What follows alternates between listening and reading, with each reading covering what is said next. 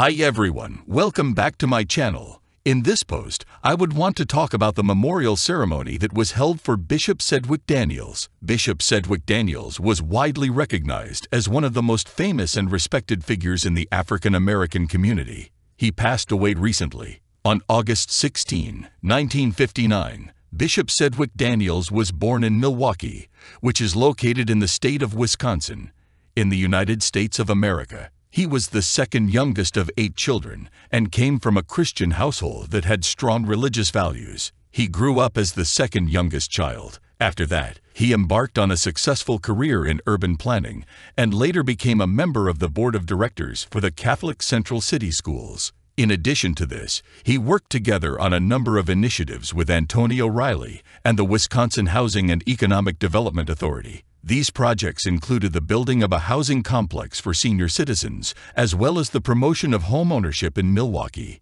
In the year 2001, Bishop Gilbert E. Patterson and the Church of God in Christ General Board elevated Daniels to the position of bishop. Daniels has since served in that capacity. This promotion has been awarded to Daniels. Daniels' area of jurisdiction encompassed more than 105 institutional Church of God congregations dispersed across Wisconsin and northern Illinois. During the period that Daniels was serving as bishop, his own church, Holy Redeemer Institutional Church of God in Christ, expanded into a multi-million-dollar organization that met the needs of the Milwaukee community in terms of both education and social service. In addition to this, he became a close friend of Reverend Jesse Louis Jackson, Sr., and he was a supporter of a large number of causes, including civil rights, social justice, and faith-based programs. He was also an activist. In 2018, Daniels was shot in the face and as a result underwent a remarkable transformation in his physical appearance. This transformation made him renowned and brought him a lot of attention. After suffering an injury, he underwent a number of surgeries and spent some time in rehabilitation before making a comeback to acting with a new look and a different perspective. In addition, he demonstrated his versatility by playing characters from a variety of genres, such as a troubled teenager in the film Euphoria, a lovely hotel clerk in the film The White Lotus, a charming but dangerous stalker in the film You, and a charismatic but troubled rock singer in the film Wireless 3. His performances in these films showcased his ability to adapt to a wide range of roles.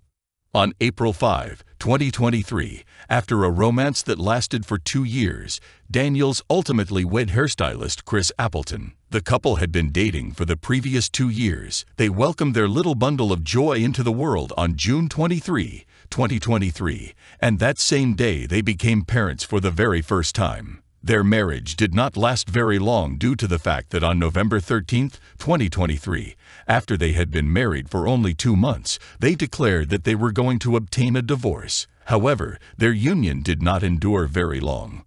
On November 13, 2023, when Daniels was 64 years old, he passed away as a result of a sickness for which the specific reason for his disease was never identified. The news of his dying shocked the entire world, and he left behind a body of work that continues to inspire and uplift tens of millions of people even after his passing. His funeral was placed at Holy Redeemer Church in Milwaukee on November 15, 2023.